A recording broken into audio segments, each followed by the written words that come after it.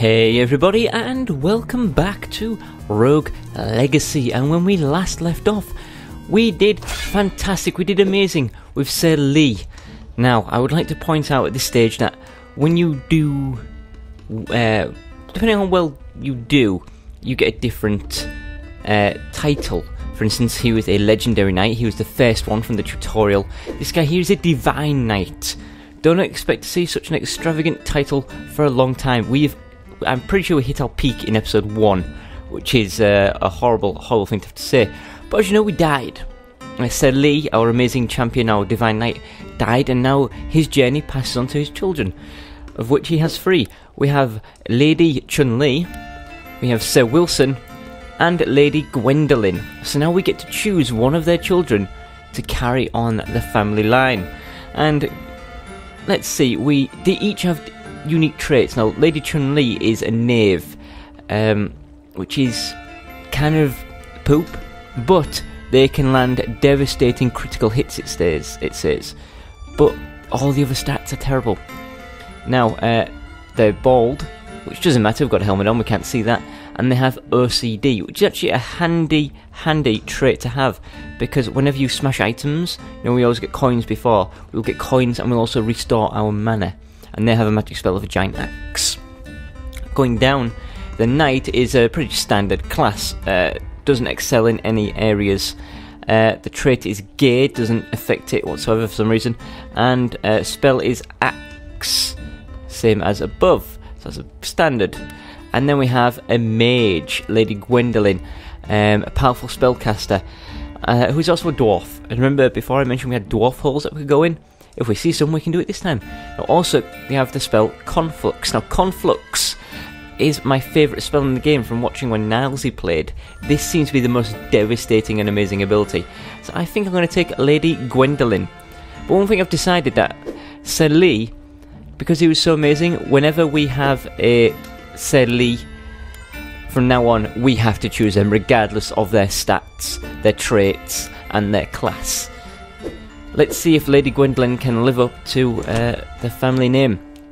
Now, you may remember we also scored lots of money. We have 2,000. Now, right here is where we'll build our castle. With the money we've got. Now, the first thing only costs 50. So, sure, let's do that. We now have access to the smithy. The blacksmith can build the finest equipment in the world, turning you into a veritably virtuous, violent villain vaporizer. Is villain spelled wrong? Villain. Gathering blueprints will give him an even wider array of assorted armaments for your armory, and we have found the blueprints, haven't we?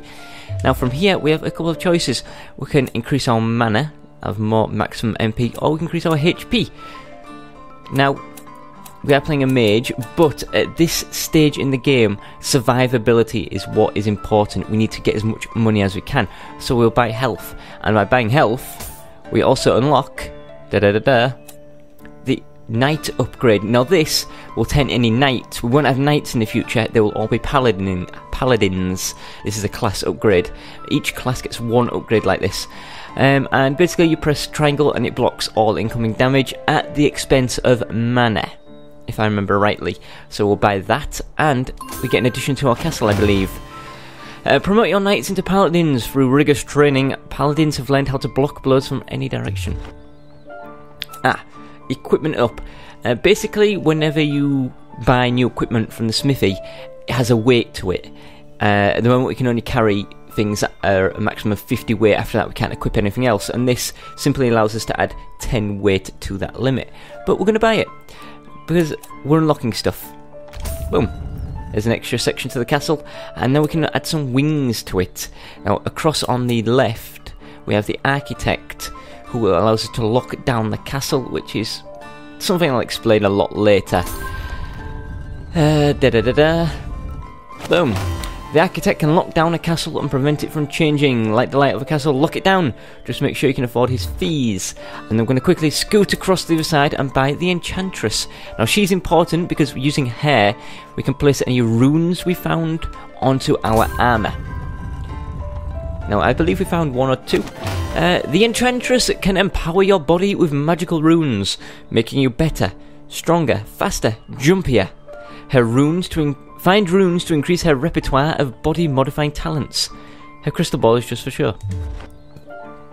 Now, you see, we've got lots of stuff unlocked. Some of these can be done more than once. For example, the Paladin can't do that anymore, but the health up can be done a maximum of 75 times, but of course the cost goes up each time.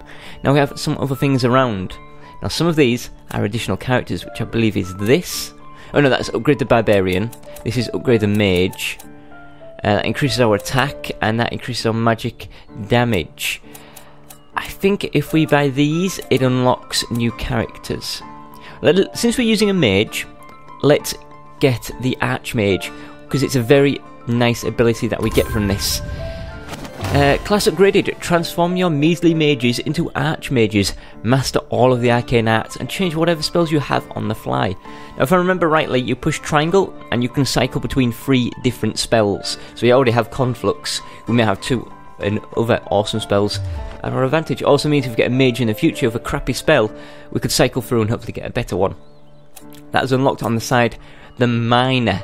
This is a new character class. I think you find more money when you play as the Miner, which could be handy, but they're not that good of, fighting or anything. So I'm going to skip across and we're going to upgrade the Barbarian. This will lead us with 990 gold. Basically, Barbarians become Barbarian Kings, much like in Skyrim you can do the Futurodar, or something very similar to that. So let's buy this. Convert your barbarians into barbarian kings. Learn the secret shouts of the bears and shout at things until they explode. Farodus. Basically, I don't think it explodes them. In fact, I don't think it even does damage. It's just a screen knockback. But it should unlock a new class, and a class that is pretty freaking good. The Shinobi. I remember this. Unlock Shinobi, the fleetest of fighters. They are fast, and they are massively damaging, if I remember rightly. But they can't ever do critical hits. If I remember rightly, that is true. That's cost us a lot of our money. The Shinobi is super fast, super deadly warrior who wears a super headband. They can't take a lot of hits, but they can dish out the pain, believe it. That sounds about right. And now we've unlocked a critical chance up. And this spell, this thing here, Haggle, I don't see it as being useful at all. I think it's ridiculously bad. But it does unlock a path to a new thing. If I remember rightly, is my favourite character class from watching Nowzy play, and that was the Lich. But unfortunately we can't afford it. So we have 500 cash. Do we... Now bear in mind, we could upgrade our health a couple of times, or mana, or attack damage, or whatever. Or we could go to the smithy and buy some new armour. And I think that's what we might do. So let's leave the mana. Oh, look how small we are. We only do 12 damage. What the hell? 6. Why have my options changed? Yes, there we go. Oop. No, stop this. There we go. Oh, like a freaking pogo stick. We are not very strong, but if we use a magic... Look at that. Oh. It's better when you can see them bouncing around. And also, these things here went before. These are the people we've bought. So let's have a look. Let's see what the smithy can offer us. Welcome, hero. Maybe you can help me. I used to be the greatest blacksmith in all of the lands, but one day the monsters of this castle attacked my smithy and stole all my blueprints. Without those blueprints, I can only make cutlery and stuff. Please bring back any blueprints you find, and I can build the most amazing equipment ever. Ever. At a price, of course. So here are some of the things that we found in that castle. Now, it might be worth, straight off, just buying a new sword. We practically double our damage. Or we could go with this, which gives us more health and mana. More health at this stage is handy. Do we get any night stuff is probably better. Increase on magic. That's not our MP, that is our magic damage. That's actually going to be really good for us. And a cape, that doesn't really do much. Can I afford 375 and 370? I can't afford them both. Let's get the gauntlets. Should we? I'll be using our magic more than anything since we are a mage. Yeah, let's do the gauntlets. Night limbs. Magic goes from 31 with plus 11. Dunk. And you can't really see it, but we have changed slightly in the look of our arms. Also, remember I can cycle spells by pushing Y, so we can do... Ooh, No, no, I'm sorry. We can do this. Or if you push Y, we can fight axes. Push Y again. And we can do the daggers, the classic.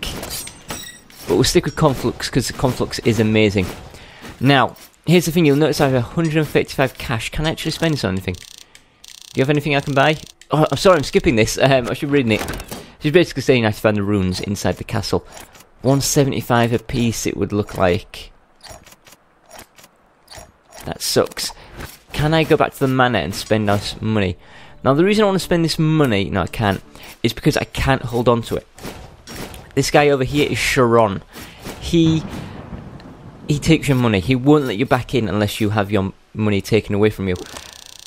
One must pay the toll. Give Sharon all of your money and enter the castle. Confirm. Get out of it. I will point out that my little brother doesn't see Sharon as the bad guy. He said to me that these are his exact words, he's collecting the money for childs with cancer. That's what he said. He's only 7, bless him. So, everything is back as it was, so to speak. You'll notice the castle is different. Look at this place, it is not how it used to be. Every time we come here, the layout changes. This sucks. Luckily I'm so small. I'm so small and so weak. Should have brought the sword, shouldn't I? Now the one thing I'm not liking is my limited range. I really can't reach very far with my sword. God, this place is deadly. This is a horrible first room, and that painting is alive. I'm going to avoid it. I'll fly some of those out. Hopefully they will. Son of a gun. Come over here, dare you.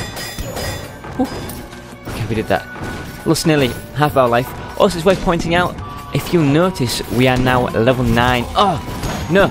No! No! Have it again. Yeah, level 9 because we leveled up our mana.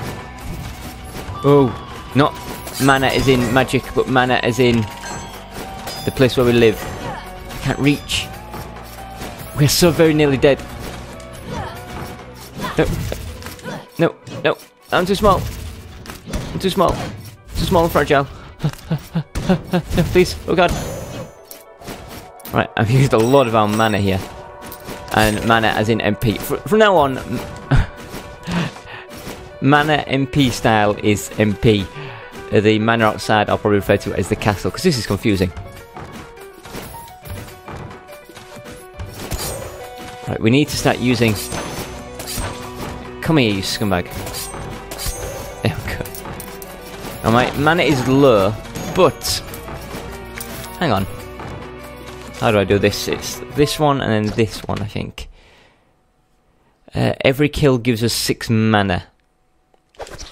Okay. I'm happy with that. So we're restoring our mana by fighting stuff. I just wish I had some chicken. Oh! And that is as done. Now, I did promise 1 life per run. But that was a very short run. I told you our best run was our first run. So they were a determined archmage. So you're not quite the divine knight.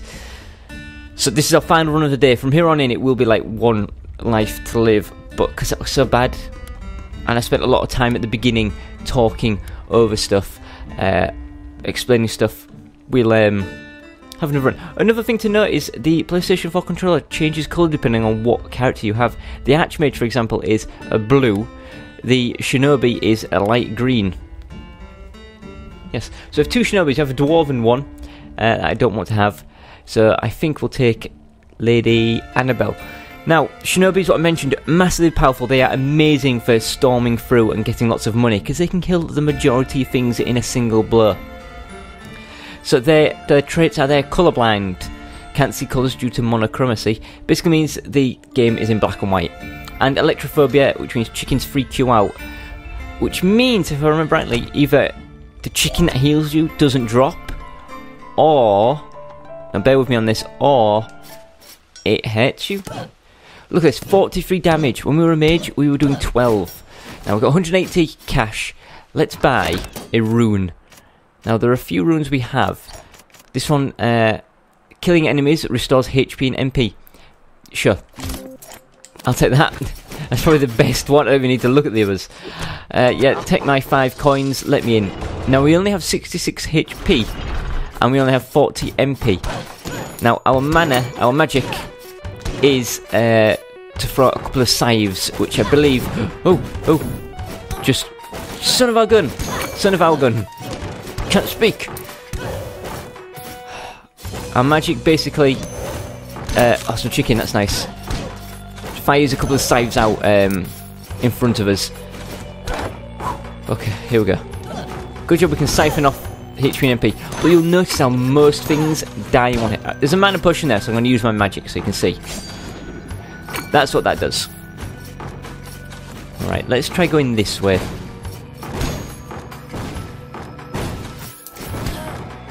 I suck. Fairy chest. If you remember these last time, take no damage. Nope. Take no damage and you'll unlock the fairy chest. Well, I suck at that. Not today.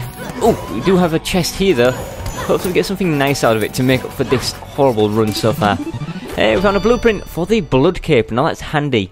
Any of the blood equipment allows you, when you hit enemies, you restore your own HP. You absorb the life out of them. Ooh. But at the cost of... I think it's very weak. And I think it actually drains your maximum HP. Which, no, not too good. Get out of it, get out of it, get out of it. As you can see, you kill most things in one hit. Not everything. But bear in mind at this stage, we haven't... Stop, stupid! We haven't bought any attack up things from our castle manor.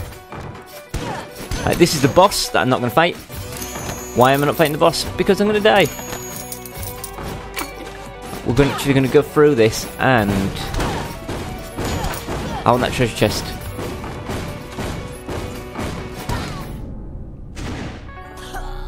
Well, I'm not having that treasure chest. And that is going to do it for today. Yes, I know, it's not been great. I told you we peaked. We absolutely peaked with our first character. And it is not getting that good ever again. Thank you for watching. Tune in tomorrow to see another daily run. See how far we can get. For now, though, goodbye.